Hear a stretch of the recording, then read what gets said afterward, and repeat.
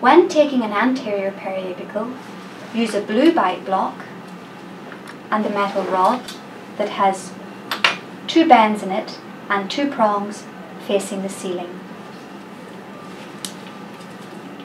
Assemble the instrument like this and use again a blue or a red ring.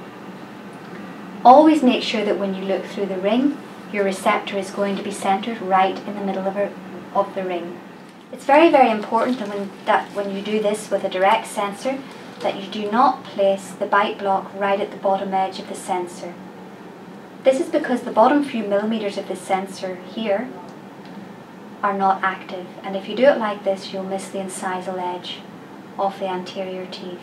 So I'd always recommend sticking this on a couple of millimeters from the edge where the active area of the sensor begins. In the Sirona sensor, this is demonstrated by the writing and the black dots.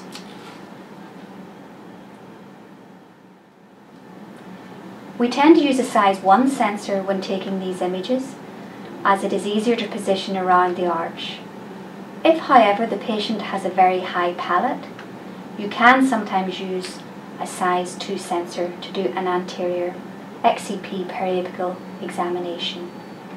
If the patient has all their teeth present, we tend to do 4 maxillary anterior views and 3 mandibular views.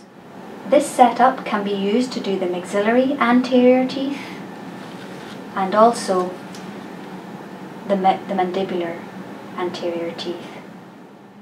Make sure that the patient always closes completely together onto the outer third of the bite block here. This ensures that the receptor is being held parallel to the long axis of the teeth of interest. If the patient bites too near the receptor, here, the receptor is not parallel to the teeth and distortion will occur.